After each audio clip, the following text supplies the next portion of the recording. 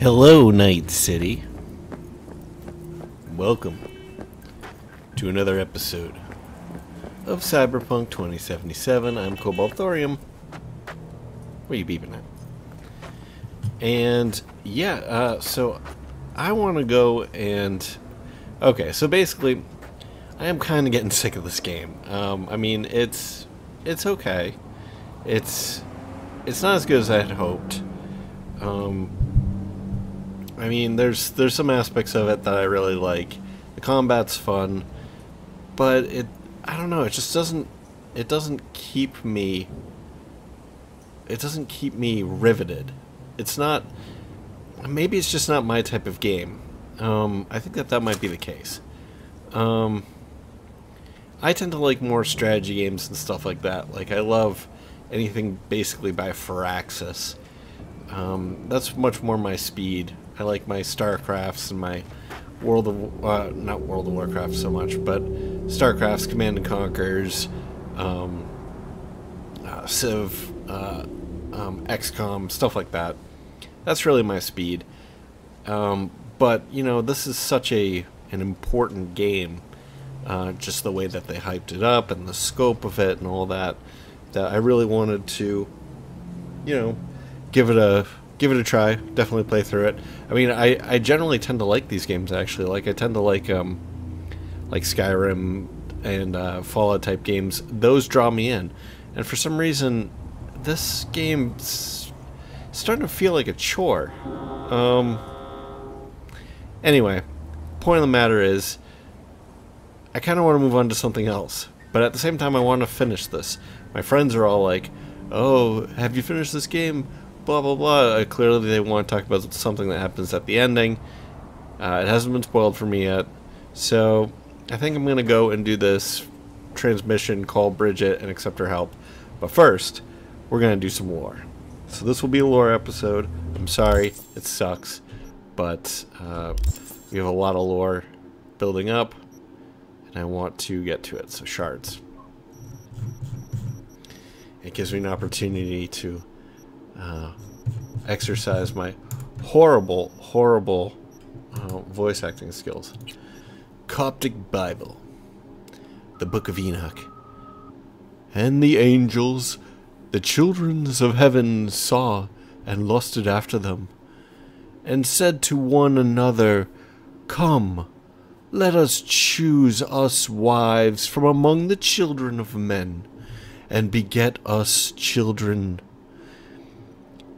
And all the others together with them took unto themselves wives, and each chose himself one.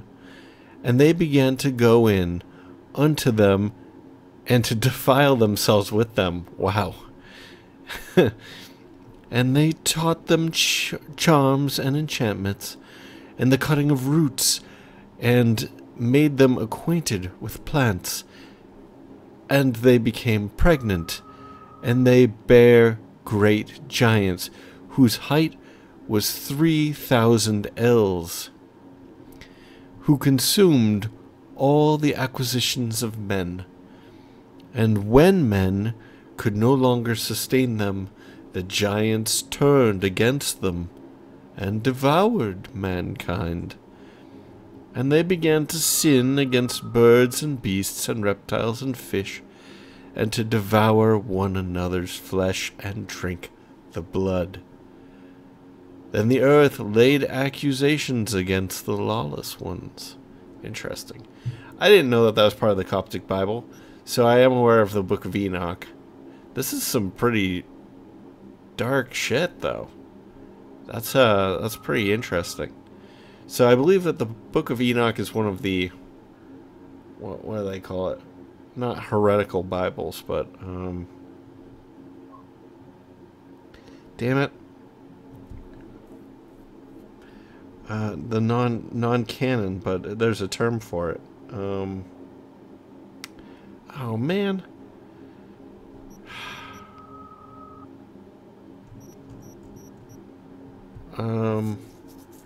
Oh man, that's gonna bum me out. Anyway,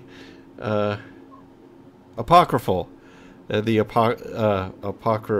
apocryphes or whatever. But yeah, they're like the sort of rejected books of the Bible, which is sort of an interesting concept in itself. All right. But maybe it's not rejected from the Coptics. Who knows? All right. Let's see. Watson Whore Diary. Monday. What an effing world. I finally got my ass on Ziggy's show, and right before I walk on stage, an effing hospital somewhere gets shot up. This dick cancels the show last minute for a special app about the effing victims. Who the F cares? Is anyone gonna remember them in a week? Did they spend half their effing career to get on that show? No, they just effing died. I got my ass on stage anyway. Let them know you don't cockblock a goddamn TV messiah, but security effed me up so bad that what was scrolled got corrupted or some S. Ugh. Okay, the ending of, I thought I was doing really well with that until the end. Tuesday. Felt fed up today. Made a move on town hall to protest that the interesting double space here. The effing disgraceful neglect of war vets. I mean, there's a lot of intentional typos here, but anyway. Got my hands on a dress made of sin fetuses. Oh my god, what the chanting my effing throat raw. Well, at least there's sin implies synthetic, so maybe that's less vile than it sounds. Still pretty vile, but I should probably try not to interrupt the middle of the lore with my outrage at how disgusting this is. Okay. So, chanted my effing throat raw half the way down there until the director of Wet Dream recognized me and said I was looking sexy. So I leaned up against a schism, fake choked on an air dick, and slapped my ass. I could tell he loves pretty boys. 'Cause I could tell he loves pretty boys. He took my back to his place, my god. Chained me up to his king and effed me raw till I snapped each and every bedpost. He showered me in eddies and already got plans to see him sometime next week. Same time next week. Maybe I can screw my way into his next BD. Jeez. This is horrible. Wednesday. Got into an apartment with Ruth Zhang. We talked about the normies who died saving some kids after a nuke popped during some corp war or another. Call her a tough-ass bitch on TV if you want, but she got, like, all blubbery baby on me. So whatever, I figured I'd say something nice. I said they were pretty Nova, and maybe they'd wanna like be my fans. Hell, looking at old photographs, I was like, it's a legit effing shame, 'cause half of them got bulges halfway to Denver. This is so badly written. I mean, I get that's intentional, but holy, the ignorance, just the ignorance of the writer. I mean, I get that that's what you're trying to portray, but oh my god, just the ignorance and the degeneracy. Real waste of good dick. She gave me some stupid smile and told me to F off. See. Thursday. Ha ha ha ha. Alright. God, this is so bad. Alright. Friday. Christ. I don't know which way's up. I'm effing wiped. the boys brought over some laced S or something, but it hit me Ike a effing fire truck.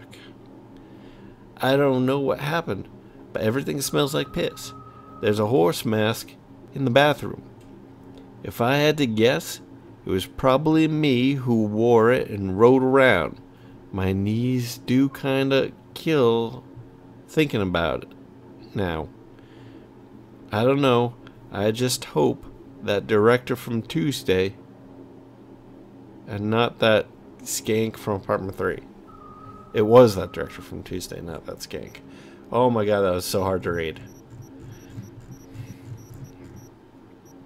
Alright, let's do the archive conversation between Paul and Will. Paul. It pisses me off. Almost everybody still thinks I'm two people.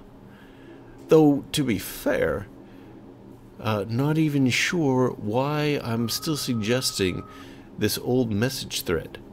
Force of habit. Guess this is my dear diary now. Anyway, I'm thinking I need nicknames for us. Wait, not us, I mean both my bodies. Yeah, gonna need those for all the Gronk brains out there who will short circ if they have to use one name for both of me. Oh, this is so confusing. Are those two boxer guys? Alright. Maybe something about brain hemispheres left and right. Yeah, that's about it. I'm a genius. I just need them to sound like real names, so prob something exotic. Otherwise, I can already hear their cringy jokes. Mr. Right, more like Mr. Wrong, or hey, Lefty, your other half is all right, etc., etc. Sad face. Do I have this backwards? I think I changed the voices at some point. Damn it. We can use a random directory. Translate left and right. Maybe Portuguese. Gah.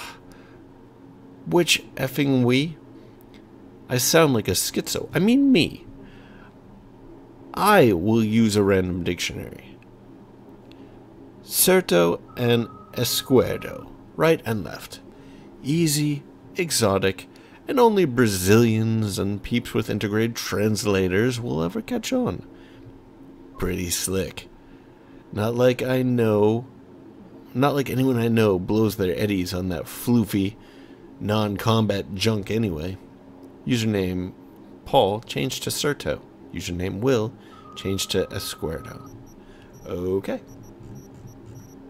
Let's try something else. The Avian Extermination Act. The AEA was adopted by... Okay, so that's the Avian Extermination Act, so that's why there's no birds. The AEA was adopted by Night City on May 4th, 2063. The purpose: in the face of increasingly frequent and deadly zoonotic disease outbreaks, the City Council has decided that the most effective method for reducing the risk of infection among residents is via extermination of all avian life within 18 miles of city limits. See Figure 1. The extermination process will begin on May 7th, 2063. Once the call and selection of tenders for the contract have been completed. See Annex 2. Is that like contenders? Like is this a bidding war?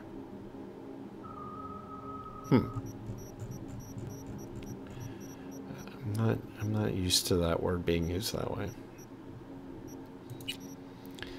Blaming Bartmoss by Bugbear. Okay. When I imagine what the net was like before Bartmoss, I see thousands of potential threats and thousands of opportunities. Of course, the whole system was unstable. Corporal runners pulling one way, Post-war rogue AIs pulling another. Financial markets tanked. Virus mutations spiraled in uncontrollable ways. And the runners got cooked in their living rooms every now and then. Bartmoss saw the net as a grenade, waiting for the pin to be pulled. And that's exactly what he did. F it, right? Let the world burn. Bartmoss effed the system, but effed all of us right along with it. Just look at it now. Corps are on top as usual. The black wall, which was supposed to protect us after the net's crash, is just another control tool in Netwatch's arsenal. Before Bartmoss, the net was an untamed jungle. If you could navigate it, you had a chance to survive. You were free. After Bartmoss, the net's like an airport security check. Every step you take, Netwatch is checking your papers and performing a thorough cavity search. But all for your own good, of course. Okay. Let's try something else. A little further up. Horoscopes. Storyteller group. Clients from Storyteller. Client number 1, 2077. MB Scorpio. You did it again. You rolled up your sleeves and cleaned the Augean stables. Everyone admires you, but you know that your only reward will be the next task you're given. There are not many like you in Night City, but without you, the city would have long turned into shadows and dust. Avoid flirty AIs that try to impress you with their knowledge of ancient Greek. Your lucky place, the net. Client number 2, DK Capricorn. Are those the client initials, or is that something else? You're a born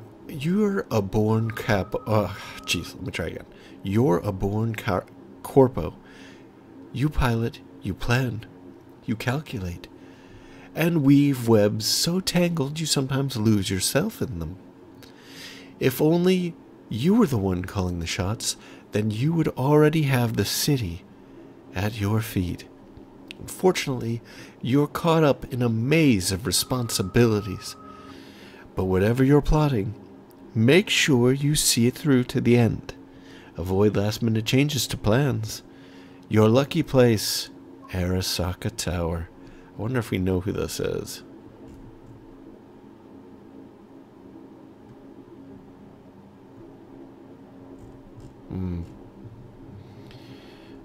Unfortunately, I'm not great with names.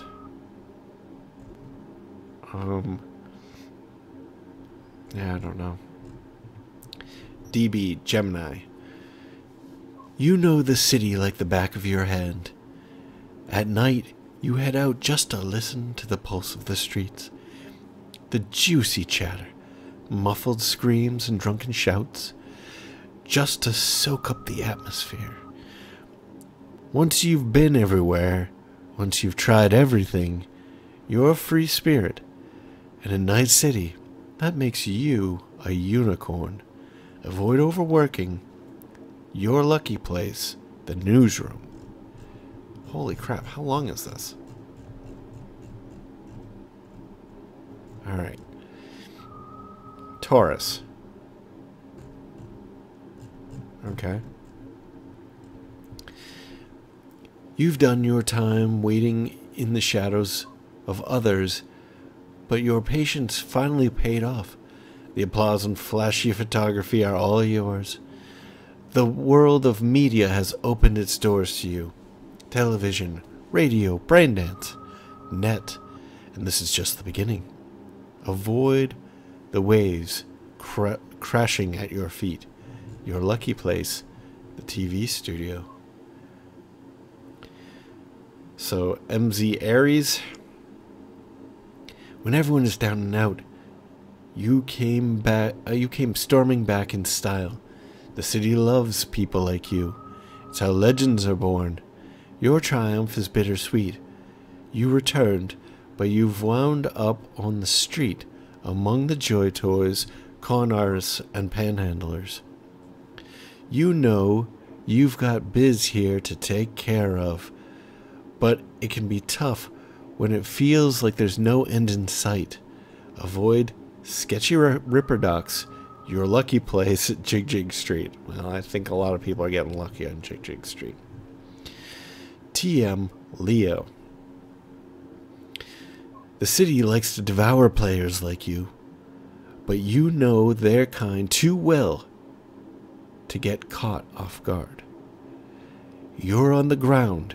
You know that in Night City, biz only gets done when you put your blood, sweat, and tears into it, not just flimsy dreams. You eat dreamers for breakfast. Avoid genetically modified nuts. It's pretty specific. Your lucky place, Haywood. Okay, we got a second Aries here. I was wondering if this would just be one of each astrological signs, but apparently not. These are individuals. So RWO. You've been in demand. You barely finish one task before someone's lined up to give you another. It often seems that you're on your own. But always remember you have a team you can count on. Avoid emotional policemen with difficult pasts. Your lucky place, a bar inspired by Babylonian culture. What the hell is going on here? Okay.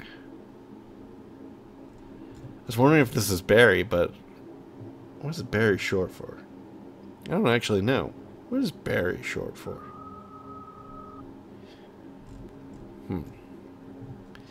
PC Capricorn.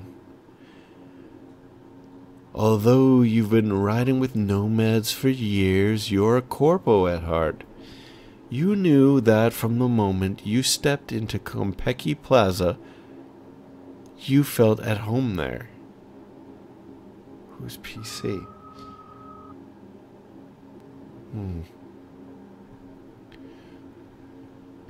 You've had enough of camp life, constantly repairing generators, the sand gritting between your teeth. You'd have given up ages ago if you weren't so damn good at it. Avoid Raff and Shiv. Your lucky place, Konpeki Plaza. Note, highly susceptible to the Barnum effect. Interesting. Could this be Regina?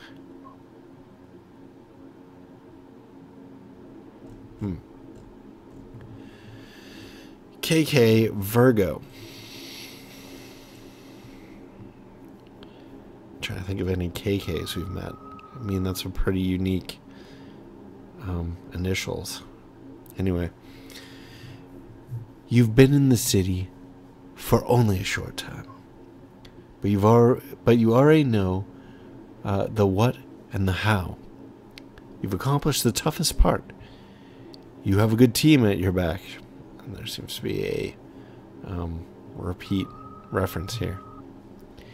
You've just been landing small jobs for now, but you know you're hungry for something bigger. Avoid getting attached to friendly, talking machines. Alright, interesting. Your lucky place, the music scene.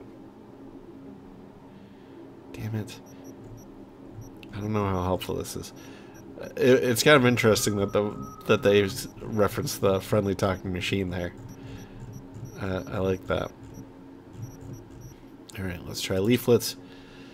Build your future in Rocky Ridge. Rocky Ridge, a true paradise far from the big city bustle. A new development just outside Night City. Rocket Ridge isn't just a place to call home without breaking the bank. First units already available for reservation. A prime location or even an easy commute thanks to the planned freeway extension, but it's also the first exciting breath of life into the area and the heady promise of new jobs. Don't build your house on sand. Build it in Rocky Ridge. Alright. And this will probably be the last one for now. NC nightlife. Drinks, dancing, debauchery. If you're a dance head like us, don't miss out on Lizzie's. You'll find no better brain dance club in the city. No matter how deep you dig, modern boxes, solid tech, but most important, the catalog, chock full of nearly any experience you can imagine. You'll find everything you need to get off, fast or slow, nasty or classy, and everything in between. Don't let the girls at the front door scare you off or kill your buzz. They're wary of newcomers, but once you get in, they'll treat you like one of their own. Trust us. Give Lizzie's a try, and you'll never go anywhere else. Now the afterlife, that's a different story. Sure, you can cut loose and have a good time there, but the afterlife's a place of business above all else. Want to meet with a fixer about a job that needs doing? Discuss an important gig important gig details with a client over drinks, or maybe just sit back and people watch to see the comings and goings of NC's underworld's biggest merc and fixer names. The afterlife is a great place for all of the above. The only place, really. If you're looking for the city's marquee events, you'll find yourself at Riot, chart-topping playlists, live performances from the biggest stars, both local and from around the world, DJ battles, unique music shows, and media-packed album premieres. Sound like your scene? Don't miss out on Riot. Alright. Well, I think that's enough lore for now. So I'm going to wrap up this episode here. And then I think we're going to go and say hi to Bridget. Because I don't see how else to advance in the main quest. And I kind of want to finish it before it gets spoiled. So anyway, I hope you enjoyed this episode. If you have, please leave a like and maybe subscribe. Maybe leave a note down below. A comment or a message. And I will catch you in the next episode. Bye-bye.